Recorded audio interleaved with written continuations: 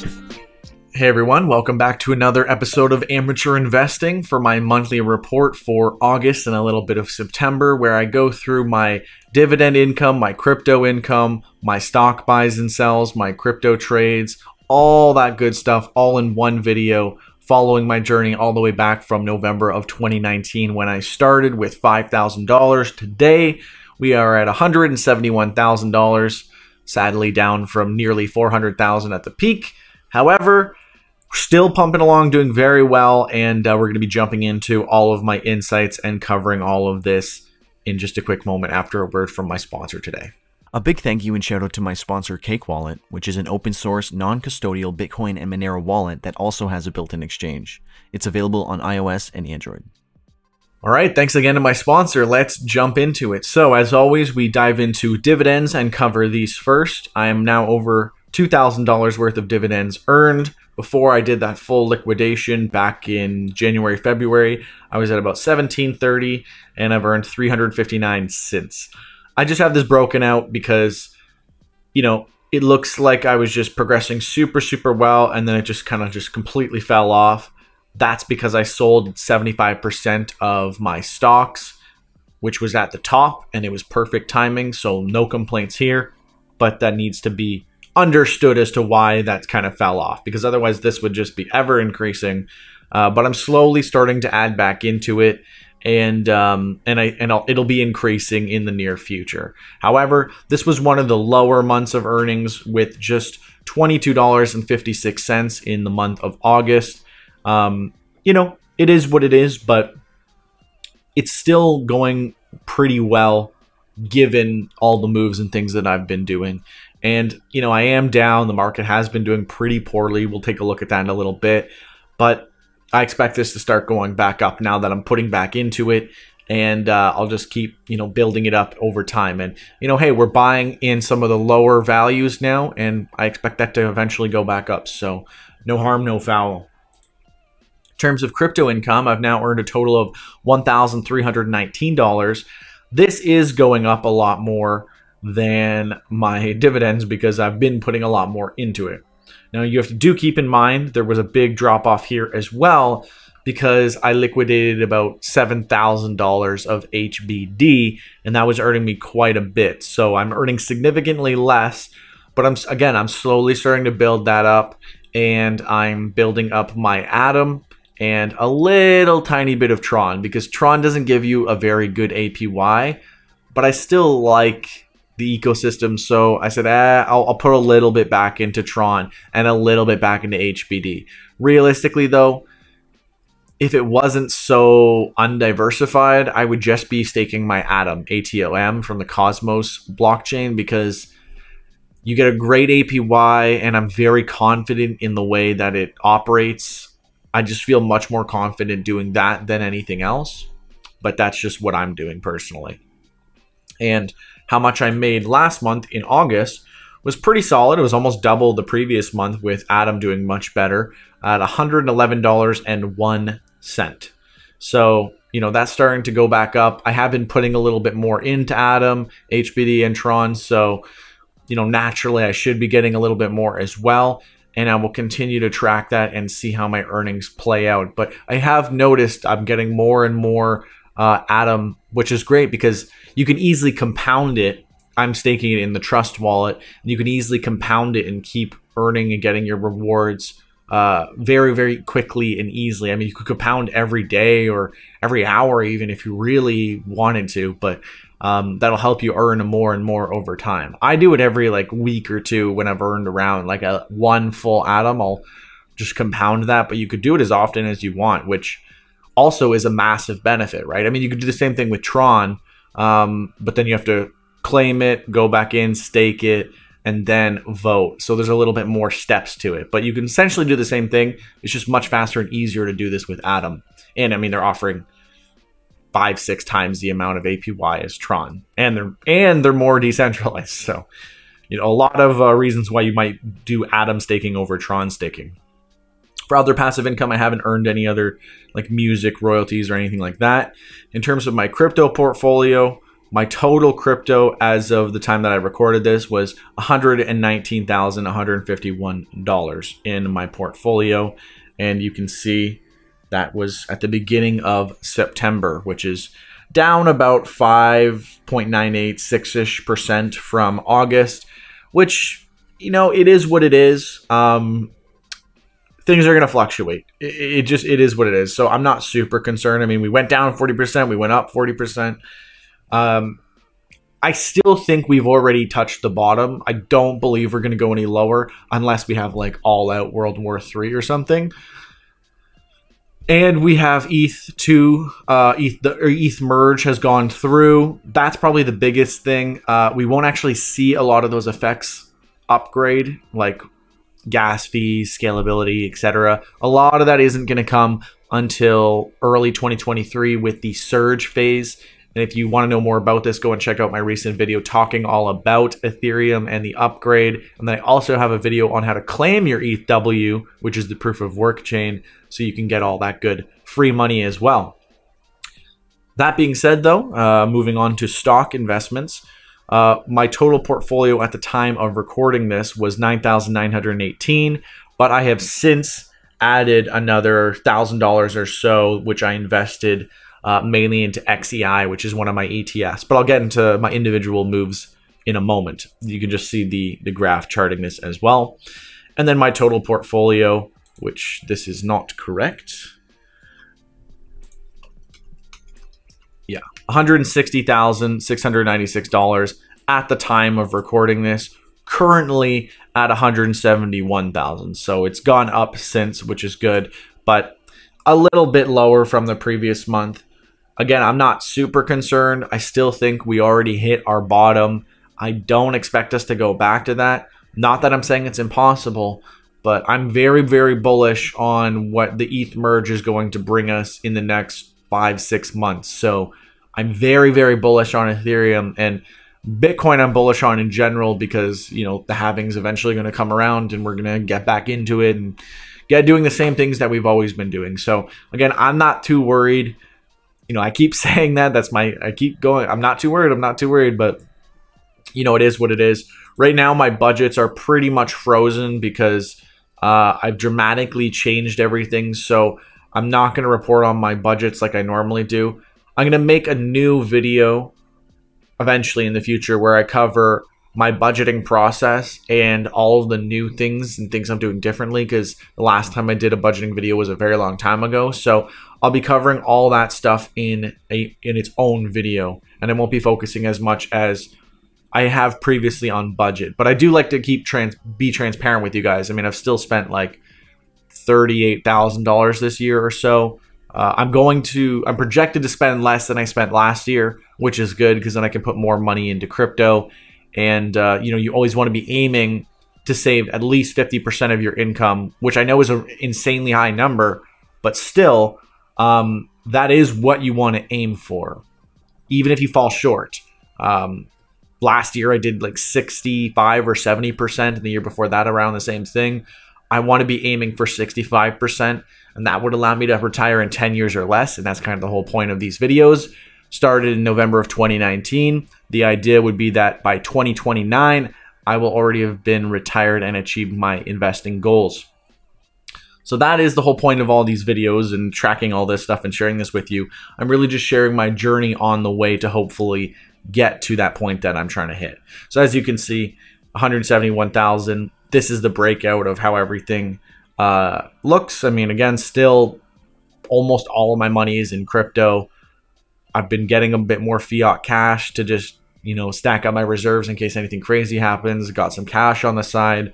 And my next focus is going to just be to top up my stocks a little bit each month, add a little bit more to my fiat cash until I get it to exactly where I'd like, which is about $10,000 in cash and $15,000 to $20,000 digitally just on my bank account. I think I'm pretty happy with that. And then I have my backup bank account, prepaid Visa, PayPal, my crypto Visa with money on there, and then I also have gold, and And that might be it. But I have a lot of different venues of where I can access my money and spend it. So I'm just trying to be as best possible prepared as I can.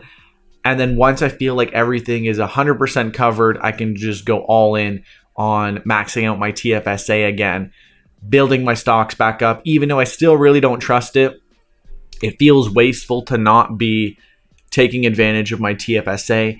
And I don't feel so confident in crypto that I want to continue just throwing all of my money at it. That's why I want to get all my other finances in check and just to a point where I'm so confident in them and I've got so much stacked away that it'll never really be a huge concern to me. And then I can kind of a little bit more carelessly throw money at crypto. But I'm still stacking all the crypto that I'm earning for the most part. And I'm selling a little portion and then using that for stocks or whatever else. But most of the crypto that I have is staying in crypto. But I will be focusing a little bit more on stacking up my stock account and getting back up to a maxed out TFSA so I can benefit the most I can. Because again, if you're unsure of what that is, in Canada here we have a tax-free savings account where you can essentially invest in stocks and any gains that you get are all tax-free. Consequently, any losses you have are not tax deductible, but you know, it is what it is. So I just want to build out a very, very good dividend income from my TFSA that I could then use in the future as part of my income, or maybe even retire on that. But again, I'm a little skeptical with stocks now after everything we saw where, you know, they could just turn off your ability to trade certain foreign stocks. They can freeze your bank account very easily. A lot of crazy stuff can happen. That's why I'm more focused on holding cash, like physical cash, gold, and just getting myself more prepared for any kind of financial issues that happen. I mean, we also saw half of Canadian telecoms all go down and you were unable to spend money with your debit or even use Interac and e-transfer. So there's a lot of motivation to set yourself up for financial, you know, alternatives and backups to the traditional system.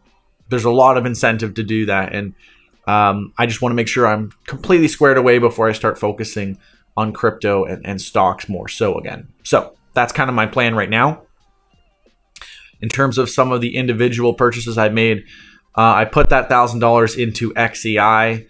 Just kind of evening out my account a little bit because I was pretty heavily invested in VDY, but I just want to even this out a little bit and spread this out so it's not all in one. But I mean, they are generic ETFs for like banks, insurance, etc. anyways. So I'm pretty confident with where they're spending their money. Probably they're going to do better than I would if I did this individually. Mind you, I'm still down $1,228, which is, I'm not happy about it because that's negative 11%. However, if you include all the dividends that I've earned over the years, it's not that big of a deal. I mean, I'm still up at the end of the day. And none of this is including before I liquidated, by the way, which I was up over 12. No, I was like 30% up or something like that.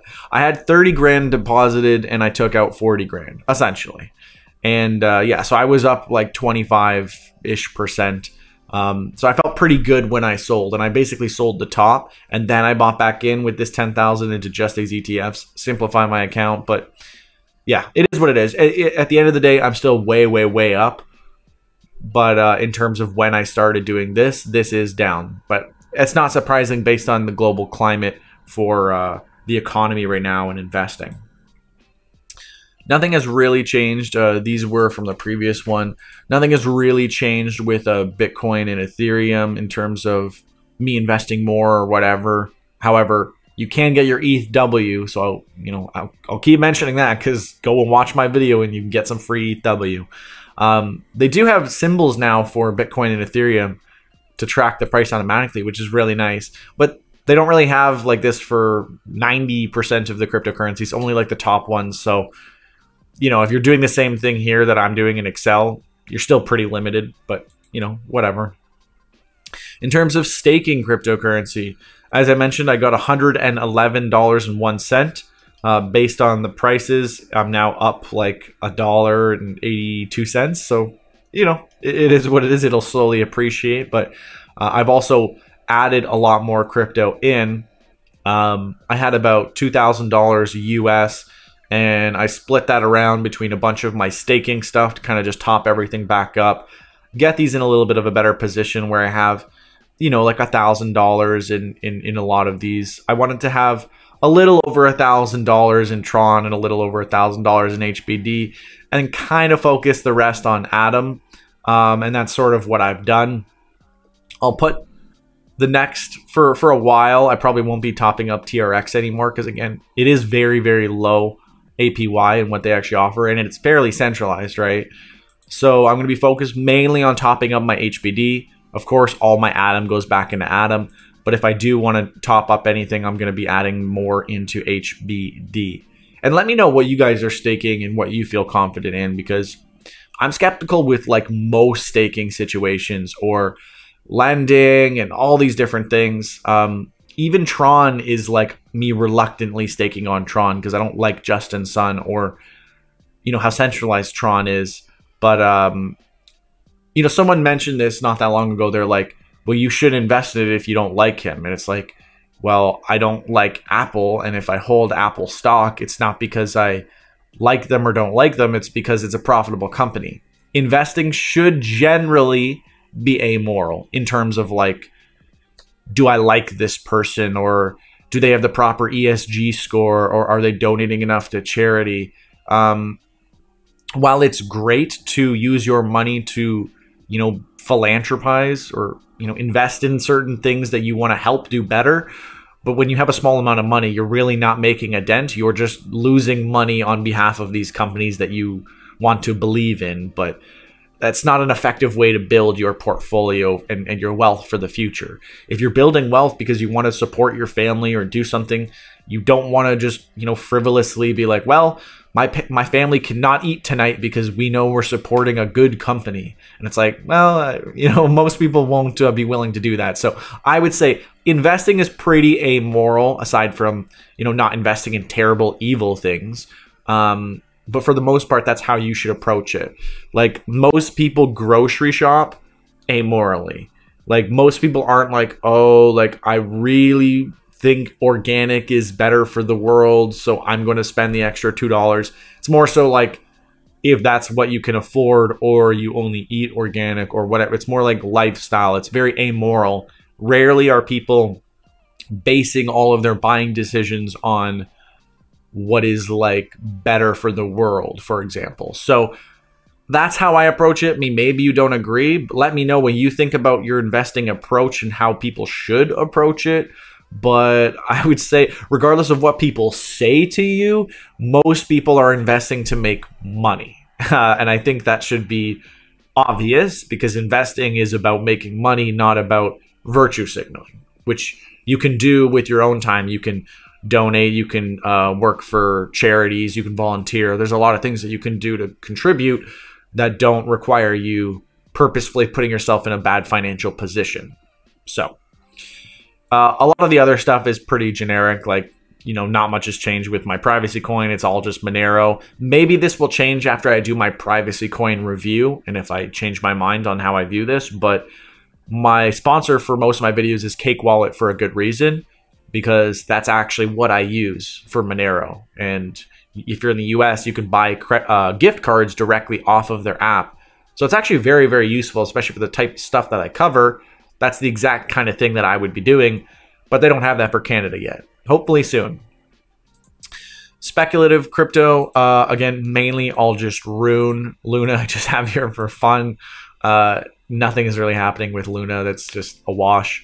I didn't really lose money, by the way. I took my 20 UST that I had sitting around and I bought like near the bottom, and I was like, just see what happens, because everyone seemed to be doing that, and I was kind of like, it's 20 UST. Like, I'm not even gonna. Most trading pairs were disabled anyways, so it's not like I was really gonna get much for it. So I said, why not? Rune is really unfortunate to see it so down when it used to be at like $15. I really should have cashed out then, but it is what it is. Rune, I'm still in it. and I'm still very confident in Rune simply because the application of what Thorchain actually offers is revolutionary. And it's very underrated because most people don't see that issue and see that Thorchain is the solution to that problem. But I think as people care more about decentralization and they're looking for this solution, Thorchain will become more predominantly the answer. And as they add more and more chains, they'll have much more awareness, and I think that will all come to fruition. And they'll probably skyrocket the next time they integrate some new coin or whatever, but we'll see. They lost a lot with Luna because they had recently added Luna trading to their platform, and when that all went out, that made them take a major hit as well, which is understandable. But Thorchain is built on Atom, which I love, the Cosmos blockchain. And again, the application of what it offers is very, very worthwhile. And if you haven't checked out my video, essentially, it allows you to do decentralized cross-chain swaps very quickly and efficiently. Normally, if you were trading on Uniswap or any of these crypto exchanges, PancakeSwap, you can only trade in one cryptocurrency. So Uniswap, you're trading Ethereum and ERC20 tokens. PancakeSwap, you're trading Binance and BEP20, etc. So that makes sense, but you can only trade within those individual ecosystems. When you go to use a swap exchange that isn't using smart contracts like Uniswap, etc., you might run into issues. Like if I use SimpleSwap or block trades or whatever, it might take a while. There could be an issue with the transaction. Whatever it happens to be, there could be issues in there, and it's harder to trust those platforms. When I use something like Thorchain, I can connect my wallet and directly trade versus sending it to SimpleSwap and then SimpleSwap doing the trade for me and then sending it back.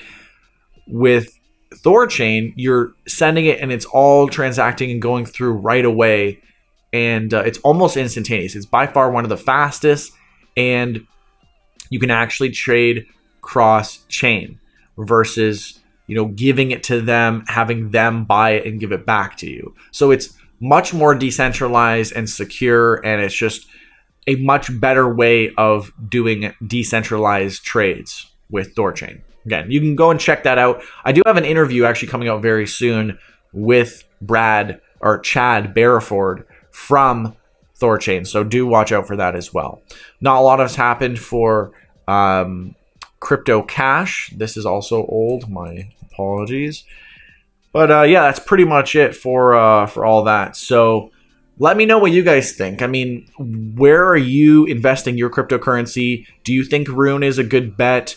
Have you cashed in on your ETHW? There's so much going on in the market right now. It's feeling pretty bearish, but I am very bullish because, you know, I know lots and lots of stuff is happening for Bitcoin adoption. The halving is going to come up in less than 2 years away now. We've got Ethereum finally went through the merge. You can get some free ETHW. You know, there's all this stuff going on. The surge for ETH is supposed to happen in the next like 5 to 6 months or whatever, early 2023. If that goes through, that's going to be momentous. Everyone's going to come back to Ethereum, and all these ETH competitors are going to fall off because they're not even going to be able to compete with ETH, and they don't have any of the user base or applications or enterprise backing or, you know, Wall Street backing with ETFs that you can invest in Ethereum, but there's no, you know, Cosmos ETFs, etc. Though I think Cosmos and Atom is one of the best alternatives to Ethereum, and they actually offer good, unique solutions that are relevant, like Thorchain and several other things. So, but I think a lot of other things are going to fall off. Avalanche, Solana, just all these ETH alternatives. Binance is kind of like a staple now, so it'll probably be okay, but I don't see many applications or anything being built on there. It's very centralized. So, you know, once Ethereum comes back on top, I think a lot of these are going to fall to the wayside, and that's my outlook for the next, you know, 6 months to a year. I'm still very bullish on ETH and Bitcoin, and I hope a lot of these other cryptocurrencies go back up and follow them as they return to their previous prices and hopefully reach new all-time highs in the next couple of years. So, you know, keep checking in. I'll keep letting you guys know how my investment journey is going. on our way to 2029, where I will hopefully have at least $1 million and be able to retire. Given inflation hasn't completely made that amount of money not really valuable anymore, and I might need $2 million or whatever. But that's everything for today. Let me know if this was helpful for you, what insights you gathered from this. Let me know what you're investing in. Let me know all that good stuff in the comments below, and make sure to comment hashtag #1ham to let me know that you did watch this video from start to finish. Anyways, thank you so much for watching. I'm Scott Cunningham, aka Scottsy Business, signing off. Cheers.